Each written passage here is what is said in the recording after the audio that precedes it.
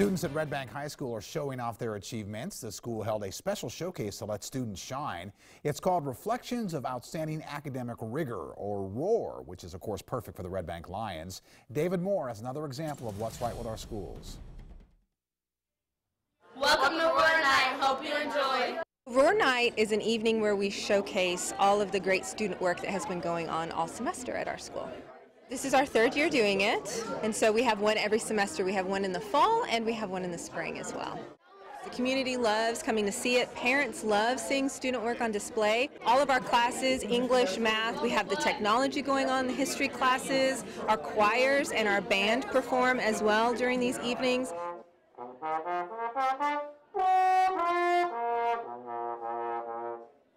We have musical performances from our students, but we also have community partners here as well. And so we have Northside Neighborhood House has put on a health fair that's in our cafeteria. We have the United Way here that has partnered with Blue Cross for our 211 kiosk. Today we're here to unveil a new kiosk to provide one-on-one support to our members in the community around resources and services. Blue Care's mission is peace of mind through better health, so we're here to give them everything they need to access the health care that they need. This night, or for this ROAR Night, some of the things that you can see, you can experience what it's like to go through a utopia and a dystopia, which is fabulous. You can also experience kind of like a farmer's market, if you will. We have calculus coding.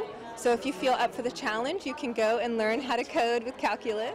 Every time you do the integral of that, you'd add 1 to the 5, so you get 6, divide it by 6. We also have English displays about the wasteland, the poem that the kids read. So the poem was written by T.S. Eliot. He was based in London post-World War I. And essentially during that time, there were dead bodies around and pollution everywhere. And during that time, when there's so much loss of hope and just death and despair around you, you don't have time to do anything but survive. Anyone feel free to come on by. Our student docents are always available to answer questions about their displays. They love showing off their work and talking to people about what they do. It's just, something for everyone. Great job, Red Bank High School. Hey, if you have an idea for a story, go to our website. It's WDEF.com. You can look for the icon that says What's Right with Our Schools, and you will find a link to post your story idea.